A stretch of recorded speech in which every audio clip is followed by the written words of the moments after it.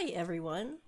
The PlayDate SDK is now out. I have not received my PlayDate yet. They're probably going to be shipping them soon, but I can at least write some tests.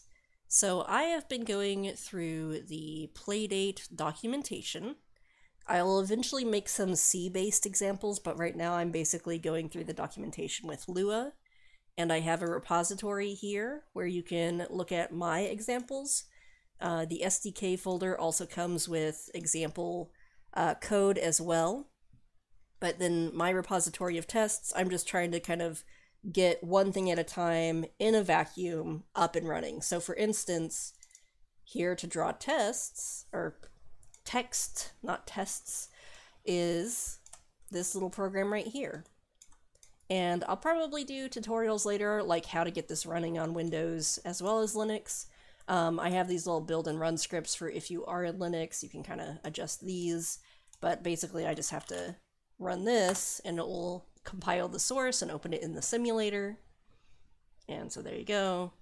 So I'm still working on it. I just have little bits and pieces here and there. Like for instance, we have the sprite animator. I can just run that.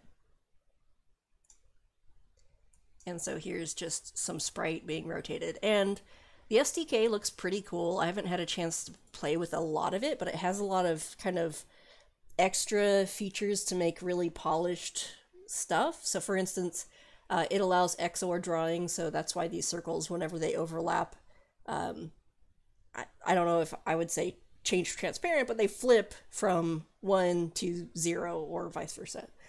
So it's been a lot of fun. Still working on that. I have this mini balls demo and bouncy balls demo, and I'll eventually make a pick and sticks, but I've been super busy with work, so I haven't had a chance to really mess with it as much as I want to.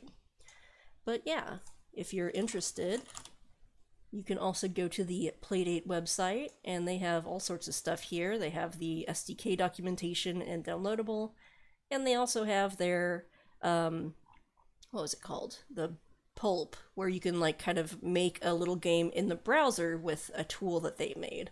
So once I get the physical PlayDate, I'll probably be making a lot more videos, or at least once I have some cool demos to show off. But that's just a quick update.